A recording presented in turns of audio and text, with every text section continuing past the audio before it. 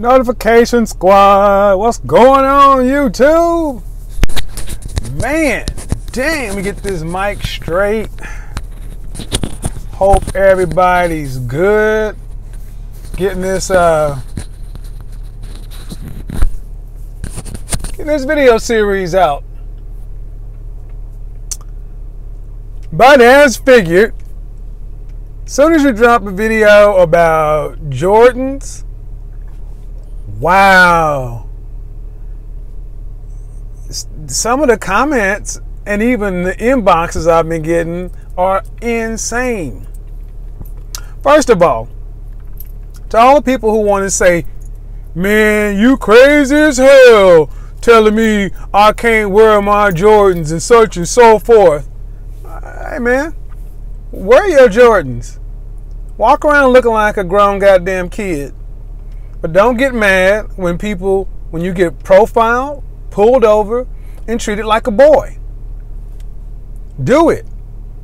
I mean, I'm quite sure you don't own stock in Nike. You ain't getting shit out of it, except a bad image. No other, but here's the thing. Talk about putting up Jordans, such and so forth. No other group of men argues the point. No other group of men get so butthurt about Jordans. Why is that? Why is it? And you know what it is? It's because so many black men today are still mentally juvenile. You associate this damn shoe, that it's a status symbol from the hood, with who you are as a man, and you actually think it looks good and should be worn over all other things. What other group of men do you see rocking Jordans? Especially in their 30s. I had some guy talk about, yeah, I can see having your style start to mature in your late 30s or 40s. Mature in your late 30s and 40s? Mickey Ficky, that is middle age. Your style should mature in your late teens and 20s. Ladies, this is where I kind of start to sympathize with you. Because if this is the mentality of the men you're out here dealing with, guys, you can't get mad at these women. If you're a man out here still walking around arguing about I should be a sports fan and be able to wear my Jordans, ninja, please. You ain't at the game. You don't have tickets. You ain't at the game.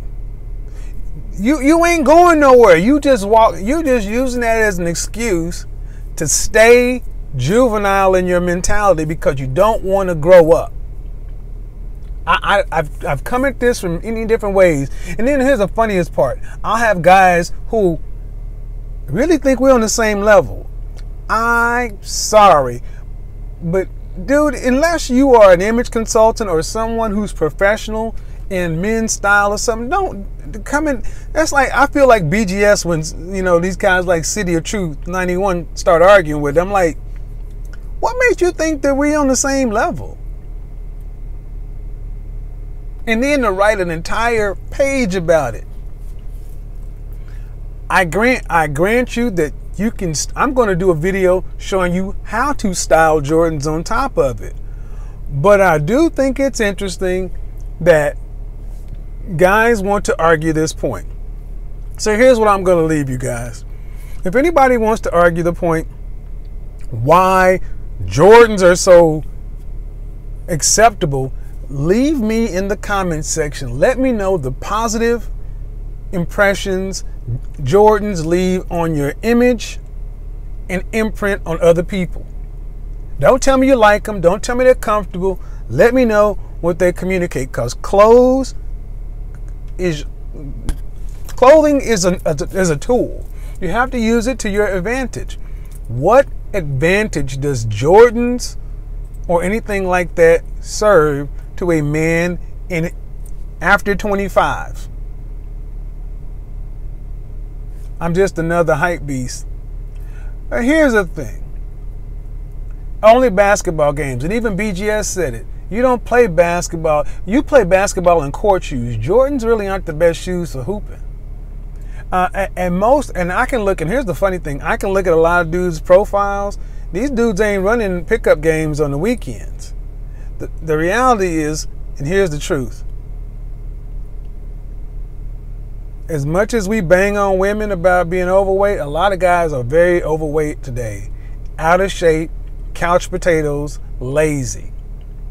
You're wearing jogging pants to cover up your bulky body, to cover up that belly. You're wearing sweatpants not because you got a huge schlong. You wearing sweatpants because you're overweight. You're wearing them jerseys because they hang long and cover your belly. I rarely see a man who's in shape wearing sweatpants, sports team jerseys, and Jordans. The only exceptions is if you're in actual hip hop for a career, or you actually play professional sports. Just left the barbershop, which ain't nothing but us, and we were all cracking up laughing at some of these responses. They like, these dudes act like they teenagers. Joggers, but those can get fitted. Yeah, sweatpants cover increased waist size. Jordans aren't a thing anywhere. Jordans are the only thing with the youth in America, because they really stem from hip hop culture. But like anything else, you know, you're supposed to grow out of it. Every generation has its thing. You know, we had parachute pants and Jerry curls, but you grow out of your things. So here's the thing tonight. So here's the thing, guys. If you're on the stream and you know, and here's the thing. I know some guys are diehard sneakerheads, but I know there are a couple of guys on my channel who are diehard sneakerheads, but they even admit they need to get better and start selling them. But if you're a diehard sneakerhead and you got something that you want to tell me, call into the show tonight, because I would love to hear you make a cogent argument as to why Jordans help your image. Not the fact that it's my right to wear them and I can do what I want to. That sounds like a woman. No offense, but that's how women argue. Number two, tonight's live stream is going to be on how to attract other women, non-black women. I've had a lot of men actually hit me up more interested in their image and appearance, and I guess just by what's in the air in the last month, I've had more women ask about, more sisters asking about how come men are attracted to intelligence and this and that and other women. I think a lot of brothers don't really understand that you are attractive to, you got options.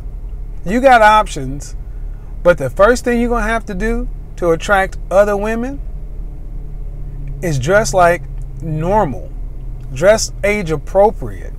I can guarantee you this almost 100%.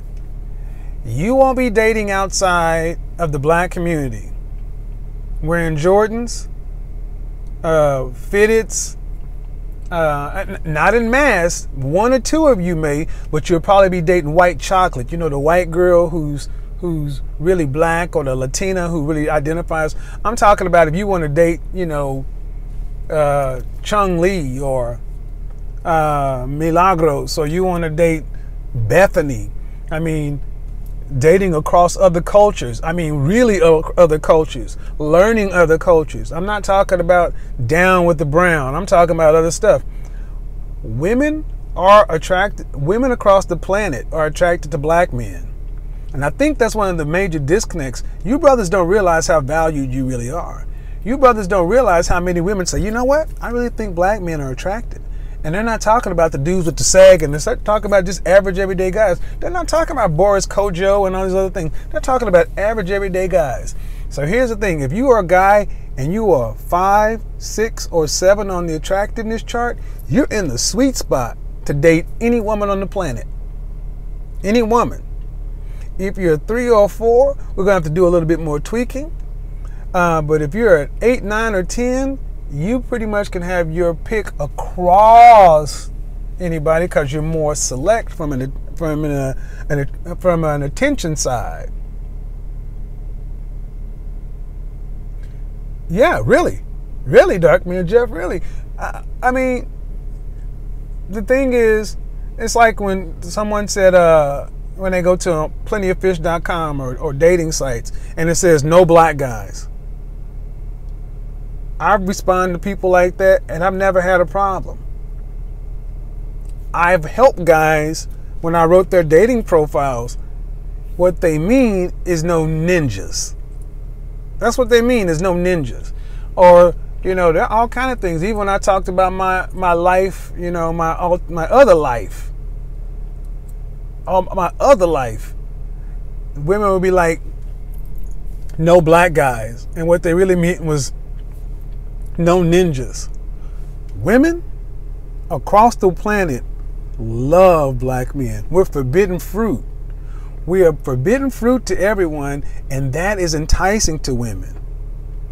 Did I ever have a jerry curl, Eric Hall?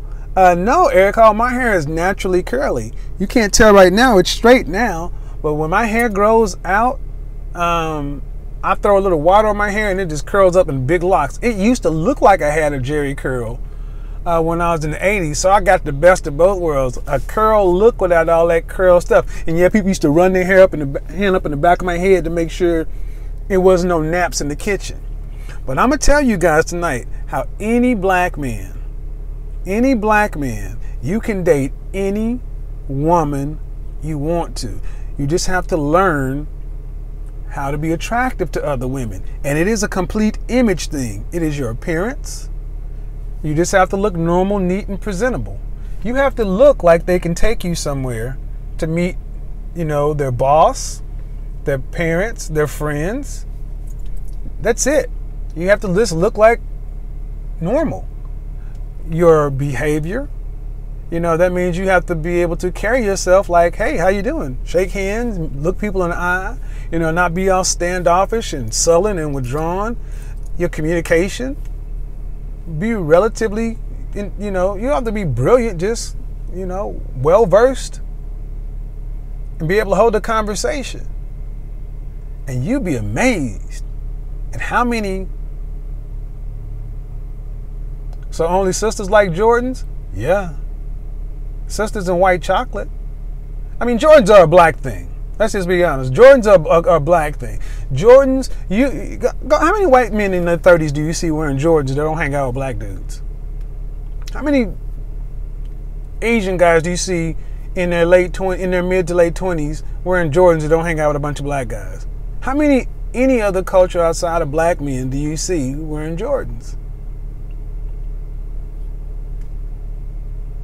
That's it. And you know, Jordans $200-300 a pair. If you got 30 pair of Jordans, that's $10,000 tied up in Jordans. You can have a hell of a wardrobe for $10,000. What's up, Shelly Sterling? Man, them white dudes be rocking New Balance. Yeah, but that's my point. New Balance is a running shoe. Jordans are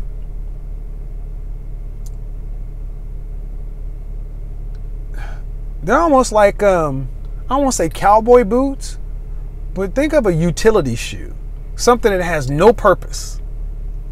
I mean, they're big, they're bulky, the colors are crazy. Exactly, you can buy. Not black men. Okay, I'm not splitting hairs. Not just black men. I don't do all that not all thing. On my channel, it is presumed that it's always not all. But in general, black men can date across the board. There are some races that won't date white guys. But that's an individual I mean, there's some people in any place that won't date something.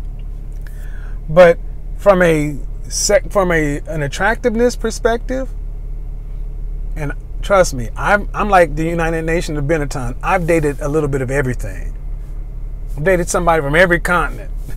I'm gonna tell you, across the board, when women, and here's the thing, Ron Will said it best. When you really start hanging out with women, and women really can tell you what they really think, when you can really get a woman to talk about how she likes sex, who she likes with, that kind of stuff, when you see a woman really get in her animalistic side, all I've met, well, I can't say 100%, but the vast majority, 95+% of women are attracted to black men. And the other 5%, I think they're lying. They just don't want to say it because they'll be ostracized. I'll tell you a quick story and I'll get out of here. When I was in college, out my freshman year, if you're familiar with sorority life on a big college campus, University of Oklahoma is 75% Greek. 3 out of 4 people belong to a fraternity or sorority. But there are certain sororities and fraternities in white culture that are upper echelon legacies. You have to have a lot of money. I dated a girl from a sorority called Kappa Alpha Theta. Blonde hair, green eyes, drop dead, gorgeous, just wow. I met her through my roommate. You remember him? We got buck wild, freaky nasty, dated all the time, but we could only hook up in my dorm room. She'd have to, because she lived in a sorority house, and one of the things I remember her saying to me one night after we just got crazy, she's like, I dig you so much, and you know what, you're black, but you're not black. And then she's like, oh my God, I don't mean to be racist, I didn't mean to say anything prejudiced, I'm not prejudiced. I'm like, trust me, I know you're not prejudiced. I've been all up and through you. I know you're not prejudiced. I know what you mean. I'm black. Hey, fat boy, get off my channel. I can do whatever I want to on my channel. Why are you here? If you don't like how I run my channel, go to one of the other million channels. Ban him. Don't time those people out. Ban them. This is a happy community. So basically, I learned there. But here's the thing: I couldn't. Her father was very, very prejudiced.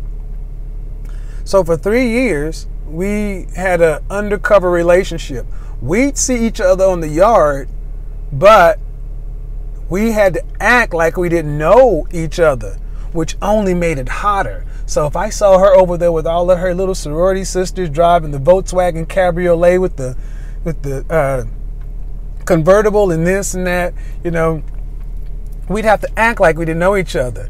And then late at night, she'd sneak into my dorm room, and yeah, it was hot. It was hot, 50 Shades of Grey hot. But her junior year, we had to have a conversation. She came to school to she came to school to major in MRS. She came to school to find a husband. It was the family business. So we had to stop seeing each other because Deltas are real freaks. Tri-delts? Yeah, tri-delts. Everyone else has. Delta, delta, delta, tri-delt. Yep. So she's like, we can never be boyfriend or girlfriend. We can never get married. I have to go find a husband. I understood. We stopped seeing each other. And about 9 months later, she was dating a guy. 2 years later, they were married. They're still married to this day. I see her sometimes at alumni games. And we still had that secret relationship. And she told me, this is pre-internet, but she told me about 5 years after college, she's like, I still think about you, but such and so forth. She's married, happily married to her husband. But what that taught me was that we are all the same. Men and women, men like women, women like men. Race is a construct. Now, the realities dictated a different life. It was the late 80s, early 90s, but hey.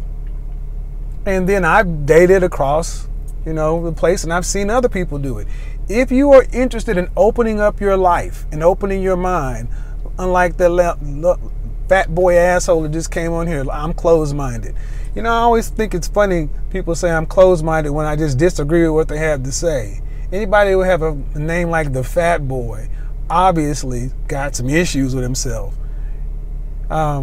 I'm one of the most open-minded people, but I know what I think, and I know what I know. If you are actually interested in learning how to use your image to get the things you want out of life, and if you're interested in possibly dating outside of your race, outside of your culture, you can learn. You can learn how to how to use your image to attract. Now, I'm not going to teach you how to approach and all that other kind of stuff. That's not my thing. I mean, I can tell you my experience, but that's better for like Steve and Alan Roger Curry and all that kind of stuff. You know, I stay in my lane. I can tell you what I know. So tonight, 9 p.m. Central Standard. Oh yeah, $5 and up on Patreon, please. It's oh, Robert, you got to call in tonight, man. It's my boy Robert. He said he used to live in Israel for 2 years. Oh my God, Europe. I mean, I've dated women from Switzerland, from Germany, France, Australia, Madon, Spain. Spain, yeah. Dated a woman who was Greek, Argentina. You already know. Chinese, Shanghainese. Korean and Japanese, Vietnamese, Philippine, Panamanian, Dominican. Damn, I was a hoe. Oh, well, yeah. It's what you do, man. It's what you do. So, 9 p.m. Yeah, well, did you date or have sex? Both. Hey, man, I believe in living life. 9 p.m. Central Standard Time. Let's have a conversation. Ladies also call in, because here's the thing. A lot of guys want to date black women. They're just, you know, they don't know how to approach you. So I've had a lot of guys who'd ask me, how do you approach black women? Especially after that movie, what was that movie? Try Something Different or Something New or whatever. Look, people are people. And life is short. Experience everything. Thank you guys for tuning in. I'm going to get up off of here. This one's getting a fresh cut. I want to date black women, yet I'm black. Well, see, that's the beauty. Well, that's a conversation for another time. This one is going to be strictly dating outside. Laquan, go ahead and join us tonight at 9 p.m. Peace out, folks.